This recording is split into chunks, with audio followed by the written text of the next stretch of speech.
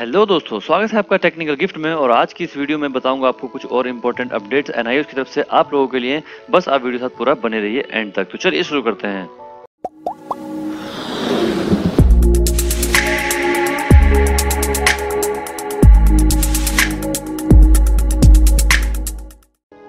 अब हम हैं एनआईओएस की मेन वेबसाइट nios.ac.in। यहीं से मैं आपको सारे अपडेट्स देने वाला हूं।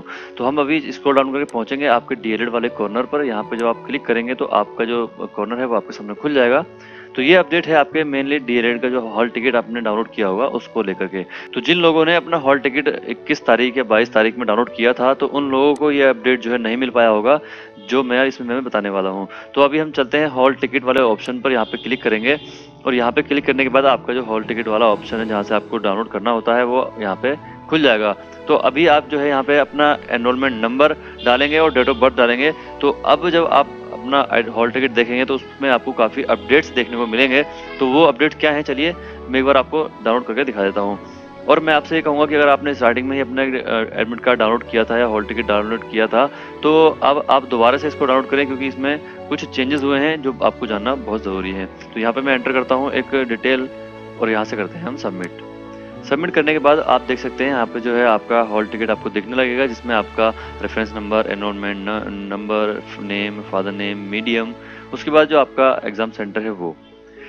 और साथ ही साथ आपको जो अपडेट देखने को मिलेगा वो आपके इसमें यहाँ पे देखने को मिलेगा, जहाँ पहले सिर्फ लिखा हुआ आ रहा था date for theory exam, but अब इसके साथ जो है टाइमिंग भी आपको शो होने लगेगी, जिसमें लिखा है 2:30 PM। यानी कि आपको जो एग्जाम है वो 2:30 PM से 5:30 PM तक एग्जाम चलेगा। 3 घंटे का एग्जाम होगा।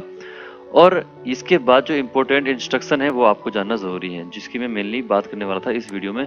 वो यहाँ पर लिखे हैं जो आपने स्टार्टिंग में नहीं देखे होंगे, अभी जो इन्होंने ऐड कर दिए हैं। तो पहला ही इसमें लिखा है candidate should carry the I card issued by NIOS and the print out of hall ticket intimation card without which the candidate will not be allowed to enter into the examination hall.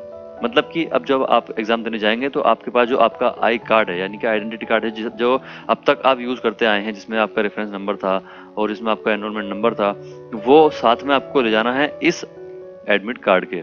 जी हाँ, जब आप click to print वाले option पे click करेंगे तो आपके जो आपका हॉल टिकट है ये प्रिंट हो जाएगा।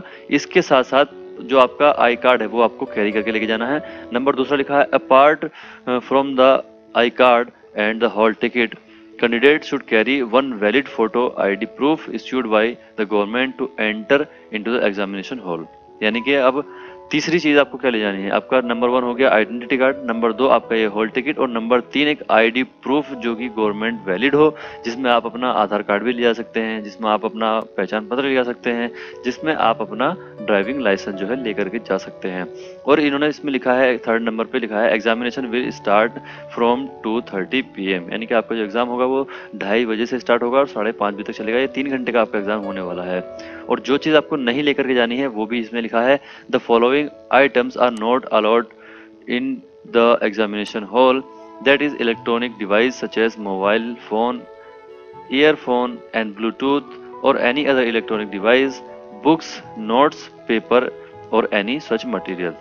तो ये इंस्ट्रक्शंस का आप लोगों को मेनली ध्यान रखना है कि आपसे कहीं भूल चूक में कुछ ऐसी मटेरियल आपके साथ ना चला जाए जिससे आपको एग्जाम में प्रॉब्लम हो जाए। तो जिन लोगों ने अभी तक अपना आइडेंटिटी कार्ड दोबारा से डाउनलोड नहीं किया है तो मैं उनको फिर से सजेस्ट करूंगा कि आप अपना आइडेंटिटी कार्ड एक बार फिर से डाउनलोड करें और इन इंस्ट्रक्शन पे मेनली ध्यान रखें ताकि आपसे कोई मिस्टेक ना हो। तो आज की वीडियो में था बस इतना ही। उम्मीद है आपको ये वीडियो समझ में आ गई होगी और अच्छी लगी होगी। अगर वीडियो आपको अच्छी लगी है तो इसको लाइक कर जाएं, कमेंट करके मुझे बता के जाएं और शेयर करना ना भूलें ताकि ये इन्फॉर्मेशन सभी को मिल जाए। और अगर अभी तक आप लोगों ने चैनल सब्सक्राइब नहीं कर रखा है तो चैनल सब्सक्राइब करें एक सही टेक्निकल और एजुकेशनल इन्फॉर्मेशन के लिए। मिलेंगे एक नए अपडेट के साथ अगली वीडियो में, तब तक के लिए जय हिंद, बाय बाय।